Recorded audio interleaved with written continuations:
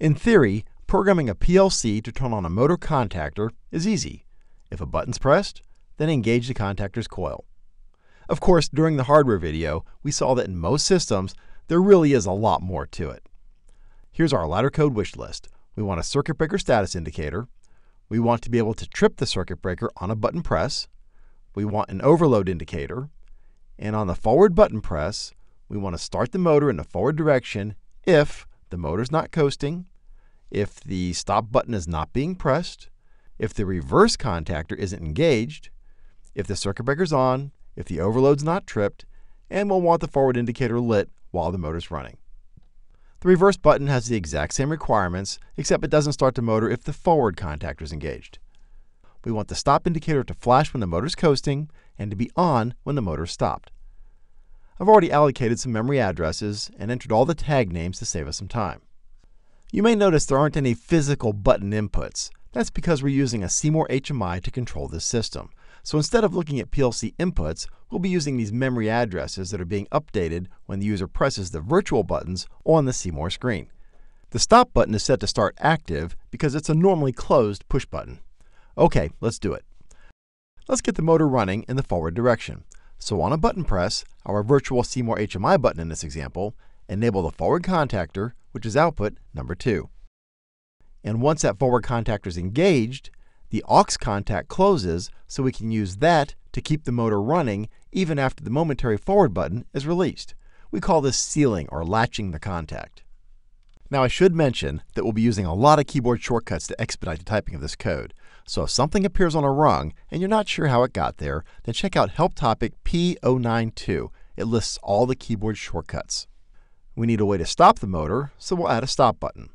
Stop buttons are normally closed, so this is active all the time until you press a stop button, which opens this contact, which releases the contactor, which releases the aux contact, and breaks the seal or latching action of this circuit. We only want the motor to be started if the motor is not coasting. We'll create that in just a minute. And we want to make sure that the reverse contactor is not engaged. We don't want to run the motor if the overload is tripped. And finally, we don't want the motor to be enabled if there is no power. This serves as a handy reminder to check the power, of course, but more importantly, it makes sure the motor can't be latched or sealed in while the power is off. If we didn't check the circuit breaker status, then there's nothing to prevent this ladder code from energizing the contactor, which enables the aux contact and latches or seals in the circuit. So when the power is applied, the motor will already be enabled and it will jump to life. Normally, we don't want that to happen. So adding this contact to prevent the circuit from latching while the power is off is a really important safety feature. And we'll add a comment for that rung.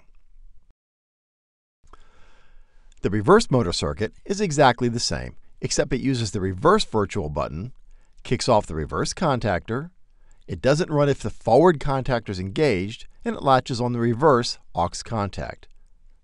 Let's update that comment too. We'll need a way to make the stop button blink while the motor's coasting. Some PLCs have a built-in contact that toggles every 100 milliseconds. The productivity controllers don't have that. Instead, they have a flash coil, which lets you create a contact that toggles at any rate you want. I love that feature. We'll set this one up to 100 milliseconds and name it the 100 millisecond coil. To create a 5-second timer for the motor spin down, we'll watch both contactors' aux contacts, and if either of these gets released, we'll start a simple timer. We want to start the timer after the input has been released, and we'll use the timer's done bit to tell us when the motor's coasting. Since we're using this as an off delay timer, this bit is set during the off delay, or in our case, during the coasting of the motor, which is exactly what we want. Now we can use that to create the flashing stop indicator. If the reverse and the forward contactor are not active, but the motor is coasting, we'll set a coil to indicate that the motor is still active. If we add the 100 millisecond contact we created here, it'll make the light blink. This will drive the stop button indicator, which is just the inverted version of this. We also want to turn on the motor active bit if either contactor is active. Again, this will turn off the stop button indicator. Finally, we need the circuit breaker shunt trip button to trip the breaker, which is at output number 1. And let's add some comments for all these rungs. It's important to understand that with the addition of this code, we're now protecting our control system with triple redundancy. We prevent the motor from running in one direction. If it's already running in the other direction, we have fail-safes here in the code, here in the wiring, and mechanically with an interlock block. That creates a super reliable, fault-tolerant system.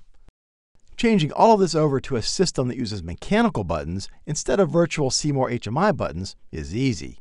Let's assume the start button comes in on input 5, reverse on input 6, and stop on input 7. Well, just replace this with input 5, this with input 6, and these with input 7.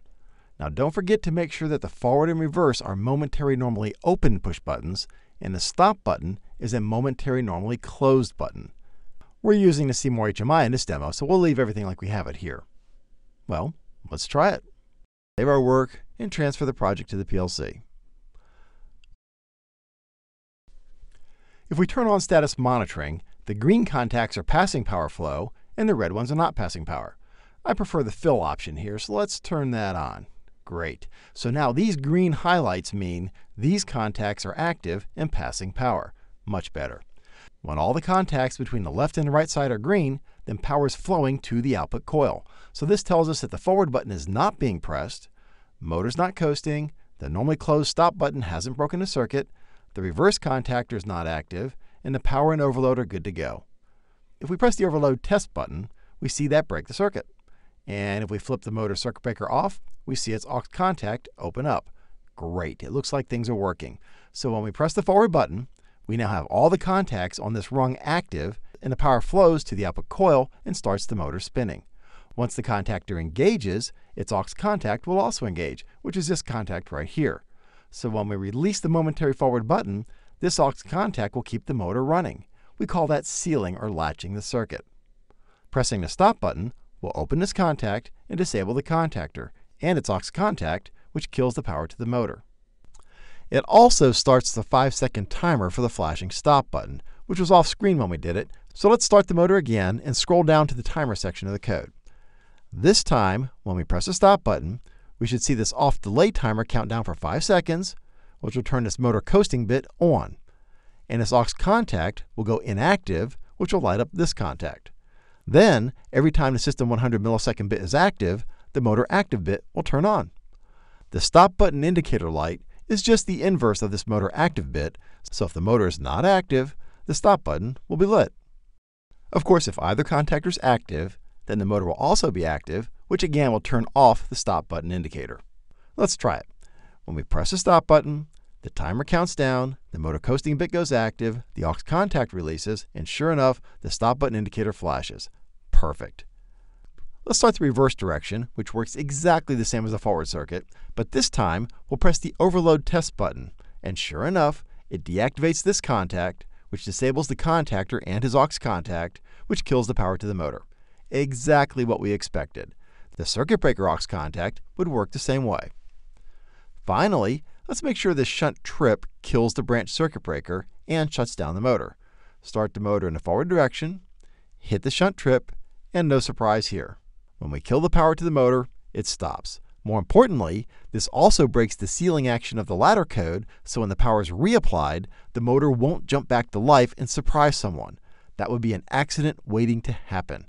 Well, this all looks great, but there is a potential problem. What happens if the user presses both the forward and reverse buttons at exactly the same time, or even just real close to the same time?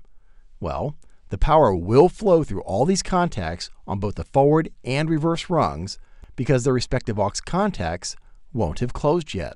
It can take an aux contact 10 or 20 milliseconds to close, which means we won't see that feedback until many scans later, which means both of these outputs will fire, which will engage both contactors, which will short out the power mains.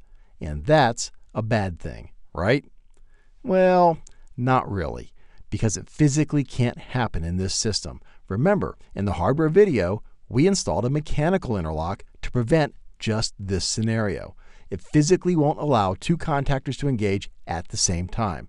Because of that, one of the aux contacts can't close, so that circuit will never seal or latch.